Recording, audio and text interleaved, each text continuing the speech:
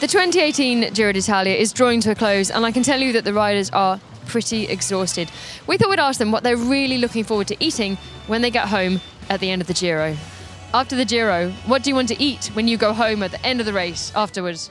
Everything.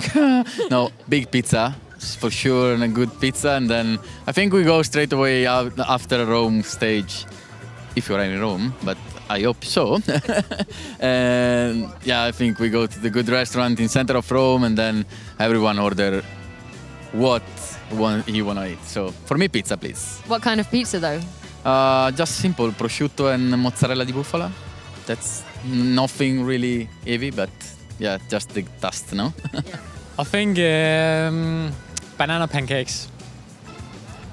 Cool, delicious. It is, and topped up with Nutella is absolutely perfect. Yeah, it's curious. I think the first meal I will take it here in Rome, and I'm looking for a pizza. I mean, if you are on the Giro, there is not other food that you have to take it. And then once I home, I don't know, maybe as good as Spanish, some patatas bravas.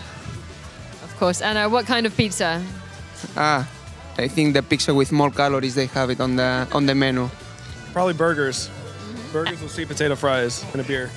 That's multiple burgers. How many are you planning on?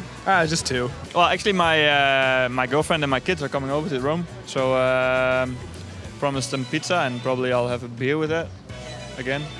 You mean you didn't have pizza and beer yet in Italy? We had pizza last rest day, and beers I had.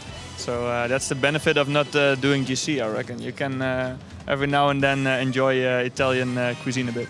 Well, it's a good question. I'm a vegan, so I really struggle at the races. I always eat the same type of food. There's not much variety here. So I'm a big fan of raw cakes. So I definitely have a nice raw cake.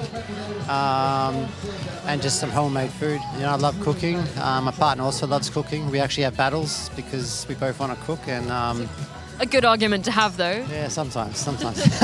I think just not eat too much, because we're eating lots and lots of food here, so I'll be just happy to just even skip a meal. Fried eggs with sausage, Spanish sausage, maybe, but and super big ice cream. Great, that sounds very good. I can understand you're probably craving that. Yeah. Bueno, no sé, todo lo que no comemos en este mes, yo que sé, una buena pizza, aunque se la hemos comido el día de descanso, pero un poco de fritura de pescado, esto sí. Yo en Capito. Me gustaría mucho, sí. Muy bien. I don't know, I think I go to burger restaurant, eat some nice burger. I really like burger. Any particular chain or burger restaurant that you like? Yeah, it's in my hometown, it's really nice there, but for sure I don't eat any more pasta for a while. Yeah, I understand. Right, there you have it. A fairly clear consensus, I think, for pizza, or indeed any food that the riders have not been allowed during the Giro. And I can understand race food does get pretty bland after 3 or 4 weeks. If you'd like to find out a little bit more about rider nutrition, why not click down here to see a video about nutrition with Asker Jukendrup. All that talk about pizza has made me really, really fancy pizza. So I know I haven't earned it, but I think I'm going to get one for dinner anyway.